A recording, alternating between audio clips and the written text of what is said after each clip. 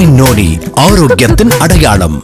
My elder daughter Jayashree, she told me a story of a doctor who is a psychotherapist who healed a ward of psychologically disturbed patients.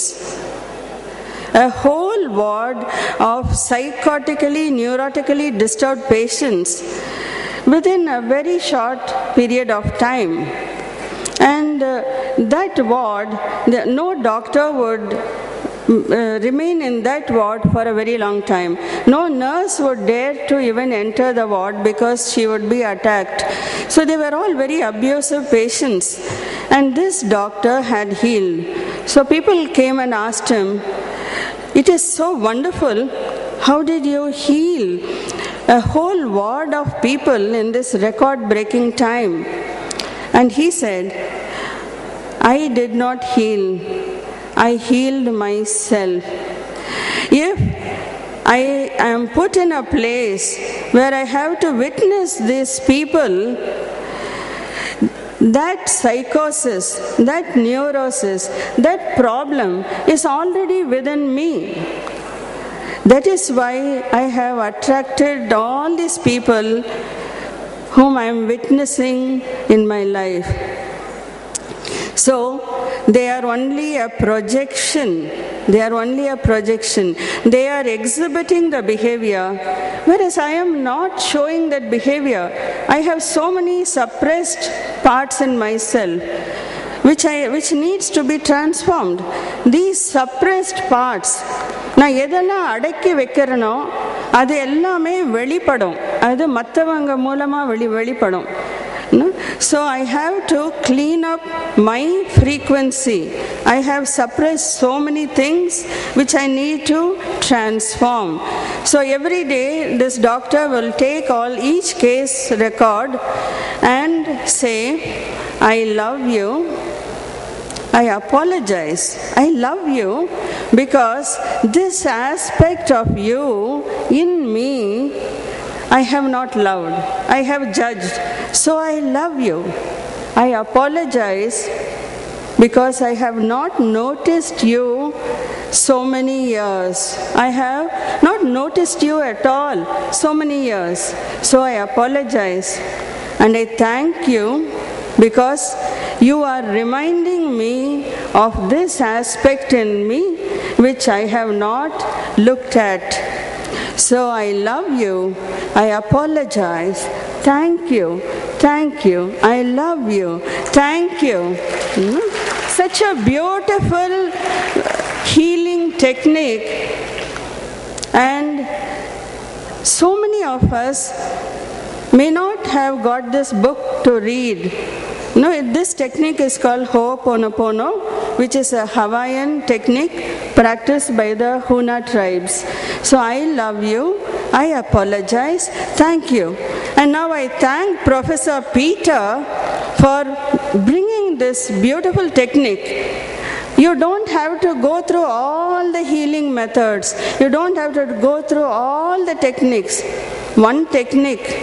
Love you, thank you. Love you, thank you. Love you, thank you. So become a lover. Carry this signature of love in your energy body. When you carry the signature of love in your energy body, love casts fear. That is what Jesus said, love casts fear. And Ramakrishna Paramahamsa said, if there is one religion we should all follow, it is the religion of love. That is what all masters said. Lord Buddha said. Once, in his followers, his disciples were said, Buddha sent his disciples to the forest, "Go sit down there and meditate in nature." Nature enlightened Buddha. Sitting under a tree, Buddha got enlightened. Not in a monastery. He sat under a tree and got enlightened. Nature can enlighten anybody. So he said, "Go to the forest and meditate." They came back running and said, "Buddha, we are afraid. We are afraid of all the dangerous animals. we are afraid that the tigers would attack us. Then he said, I will teach you one technique. I'll teach you one technique. Follow that technique and no animal would attack you. He did not teach judo. He did not teach any martial arts. He did not teach them how to use weapons.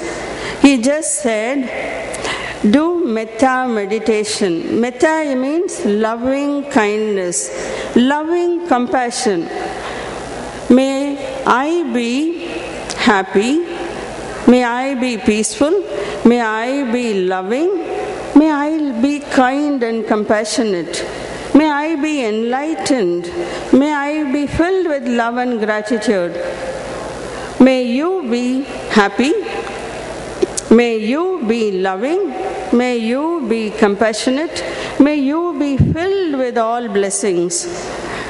Then may all beings in the universe experience love, experience light, experience compassion, experience enlightenment. So first, bless yourself with loving kindness, bless others with loving kindness, bless your enemies with loving kindness, bless the whole universe with loving kindness. And the disciples went back and meditated peacefully, so the story goes. So the metta kindness meditation is being practiced for 2,500 years. And now it has been simplified. I love you, thank you. Walk like a rich person, throwing the treasures to everybody. You're standing in the airport, going to receive somebody. You're waiting. I practice this in the airport. I go to the airport often to receive my children. And I say, is Jayashree coming? Is Jayashree coming? No, Jayashree is not coming now. Somebody else is coming. No, then I say, I love you, I love you, I bless you, thank you. Then somebody else comes, I love you, I bless you, I thank you. And at last my daughter comes, and my heart is overflowing with love because I have blessed and loved everybody. So, this technique is so useful to me all my life. நான் உன்னை நேசிக்கிறேன் நன்றி. நான் எதை தெரிஞ்சாலும் தெரியாட்டியும் பரவாயில்ல, இது ஒன்று மட்டும் தெரிஞ்சுக்கோங்க. That is so beautiful. Let love become your vibrational signature. The next very beautiful energy is gratitude. It is actually the key which opens your soul. Every night before I go to bed, I take my gratitude notebook and write, thank you God, thank you angels, thank you masters for bringing such wonderful people into my life. Such lovely experiences have happened to me throughout this day. This one technique is more than enough. I open my hands and say, thank you God, thank you God, thank you God, thank you God, thank you, thank you, thank you, thank you. And I feel this blessing. God has blessed me so much that my gratitude book is overflowing. It is overflowing, and I keep on, my husband presents me with notebooks. He says, you're writing to the source, you're writing to the angels. Take this lovely notebooks, take this lovely pen, take this lovely ink, and write your gratitude. And I write. I don't follow complicated techniques. Very simple. Love, gratitude.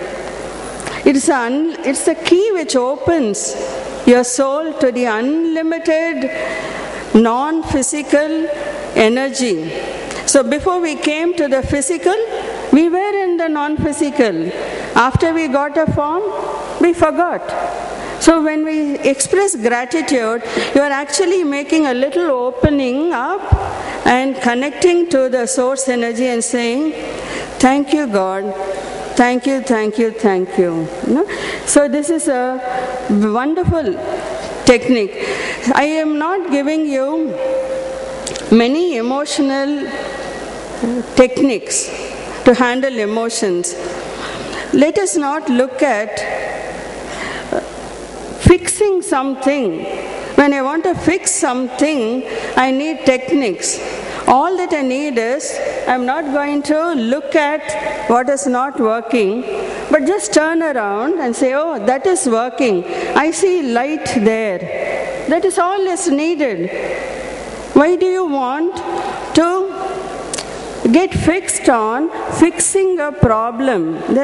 When there is no problem at all, the problems get fixed when you leave them alone. Take a bucket of water which is turbid, leave it alone. After some time it settles. Do you take every particle by particle and make it settle down? No. So our doing becomes our undoing. Just do nothing, just leave things alone. So love and gratitude will help you to align with the source energy. This alignment with the source energy reminds you of your uniqueness. Your blueprint gets all awakened.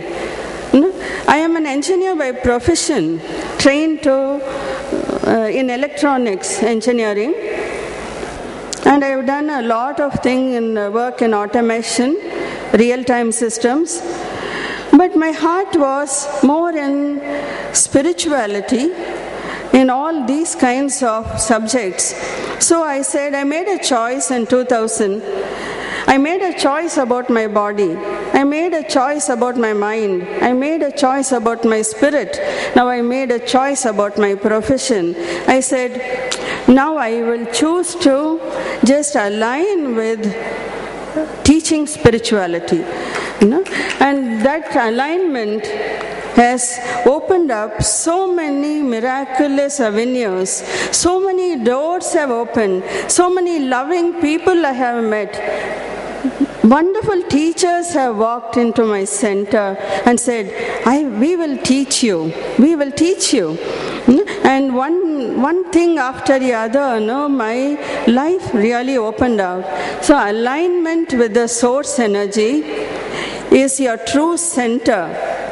When we try to align with anything else, we all become eccentric. We all become schizophrenic, and actually split in our mind. Split from what? Split from the divine. When we are split from the divine, we are out of alignment. So alignment with the source energy is the only centering that we require. All other techniques, it is all superfluous. Maybe, it gives you some relief for the time being, but the true alignment should be with God. So life is a process. It is a process which unravels itself. You do not know what is 100 kilometers ahead, but you know exactly what is about 500 meters. I can have a vision and say, yes, I can see here, so I will just follow that path. I remember what Dr. Vijaya Venkat told in a class one day. She said, if you do not know what to do in a moment, do whatever you know at that moment. Whatever you know at that moment, what little you can do, please do that. Then you cannot have all the answers in life. It is impossible to have all the answers. We want to control the outcome all the time. Structuring. Time structures, life structures. This should be done in this year. This should be like how Dr. Venkat just completed her talk. Everything falling into a little boxes. This structuring is the pain we have created for ourselves. So whatever is arising in our life, it could be a good feeling, it could be a not good feeling. It is only a navigation system. Your feeling is a navigation system. It tells you whether you are moving in the right direction. Don't do anything which does not give joy. people stick to the professions, stick to their education, whatever they have taken up for years and years and slog like donkeys, and when they are 40 years, they have a big crisis, they break down and they ask the quintessential question, what am I here for? What am I doing with my life? So, when we learn to honor that God in us is telling, I am not happy, do something which makes me happy. There is this God in you, the divine flame in you, and honor that flame and say, I will make you happy. Okay, now I'll start the center.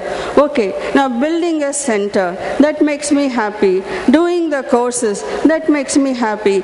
Growing my vegetables grows me happy. Composting my waste makes me happy. Cooking for my children makes me happy. Listening to music makes me happy. Attending conferences make me happy. I will do what makes me happy. I don't have to do anything which in order to make somebody else happy. All that I need to be truthful is truthful to myself. Just be truthful to your own self and bless what is coming on your pathway.